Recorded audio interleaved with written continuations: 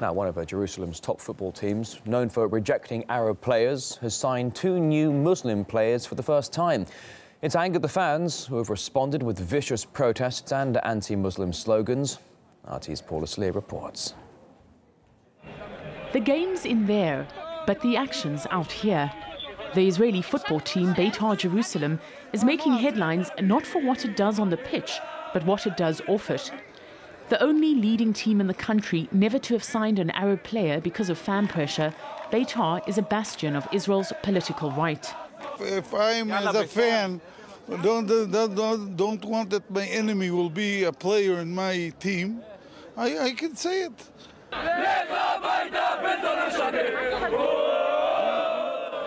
Chants like this, "We hate all Arabs," are only the tip of the racist volcano. It doesn't happen often, but tonight's match is between Beitar Jerusalem and a local Israeli Arab team. The police are not taking any chances, which is why these gates are for the Jewish fans and the other side of the stadium is for the Palestinian supporters. Now, the match has just finished, and as you see, the Beitar Jerusalem supporters are walking out behind me.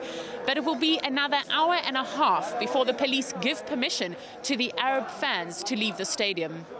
But keeping the two sides apart does little to dispel the hatred. In March last year, hundreds of Beitar fans rampaged through a Jerusalem mall after a game, chanting "Death to the Arabs" and randomly attacking Arab workers. They try to say that there are just a few racists, 5 to 20 people, but that's not right. Racism is in the DNA of this team.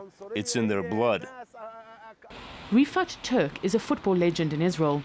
He was the first Arab to play for the Israel national team and to represent the country at the Olympic Games.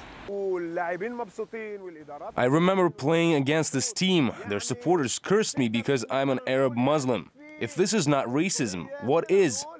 That problem's about to get a whole lot bigger. Team owner, Russian-Israeli tycoon Arkady Gaydamak, recently announced his decision to hire 2 Muslim players from Chechnya. It's not good. They're doing it for nothing. These players from Chechnya aren't with the Jewish people. They're not with the team. We have different values. While other countries have faced international sanctions for racist incitement by fans, Israel has so far avoided such close scrutiny. But fears are growing that the beautiful game there is slowly being turned into a source of violence, racism and hatred.